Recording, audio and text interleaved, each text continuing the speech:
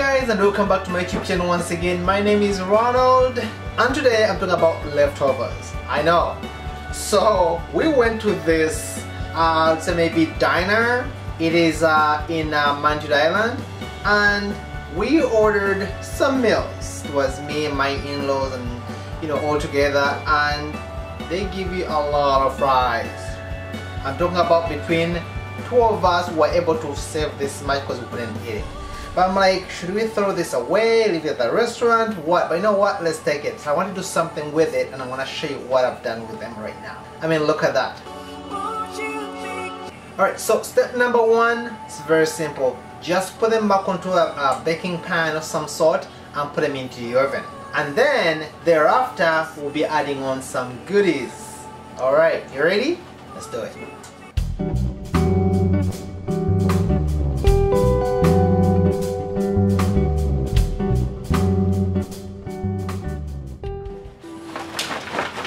Look at that. That is a lot of fries. And I gotta say honestly, they weren't really as flavorful as I want them to, so given all that, I wasn't even really appetizing for me to eat. But into the oven and we'll move from there.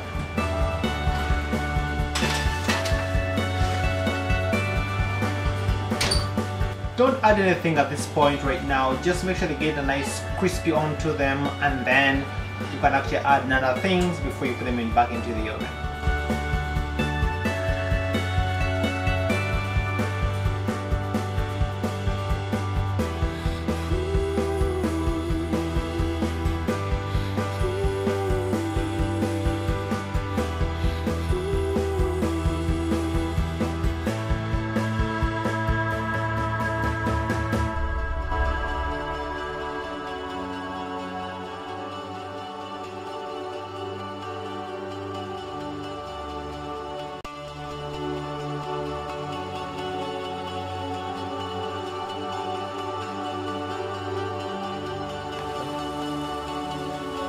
Alright, so look at the difference right there between that picture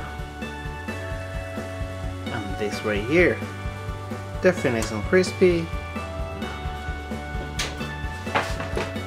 So now that they're ready, nice and crispy, honestly think of them like you're dealing with nachos or something of that sort. So right now what I'm going to do is put some cheese on here. That, and this is great by the way for like game night, or like some kind of sort of evening you have guests. I don't drink, but I know if you're having like a wine or some sort like that, definitely go well with all this here. I'm also going to actually put the tomatoes on here. You can have them completely fresh, but you know what, have them just slightly cooked, that's okay as well. Also peppers here. This is sweet bell pepper. Guess I have the yellow one. Now back into the oven.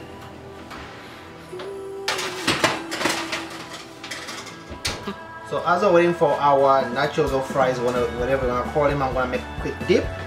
I'm going to use the base as mayo here. I'm going to add a little bit of relish in there, and if you leave this on its own, honestly it should be just amazing. But I'm gonna add in a dash of ketchup.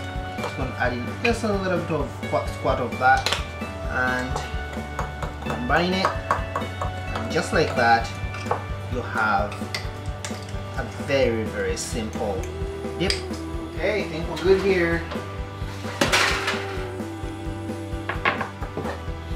Alright, so our biscuit done here. Honestly, you don't even have to add anything else on here, but if you do have like say maybe onions, sure, why not add in a little bit like that. So it's a good garnish basically, just like that. And of course our dip, make it look good, just stick it right in the middle, right there. Ooh. Who would have thought that you can literally flip a coin and just make this out of that? Think about it, right? It's amazing, mind-boggling. I gotta say it's worth it. So the next time you're out somewhere, one of those small areas where you go to and they give you a lot of fries, don't waste them. If you're like a family of 2 or 3 or 4, whatever, you can put together a bunch of fries and the following day have fun with it, honestly. And make it like a whatever, like a nachos, some kind of an appetizer or a main course of some sort. If I try it here, by the way, typically I do a word of the day, so you know what? I'm going to give you a word of the day. I'm going to do onions because I put green onions on here. So in my language, onions we say butungulu. Butungulu, that will be onions. Let's try it. Ooh, look at that cheese right there. Oh yeah.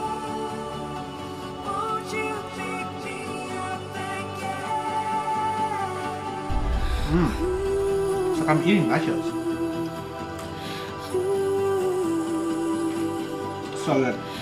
So good. Well, as usual, like, share, subscribe so you never miss a bite. I hope to see you in my next video, guys.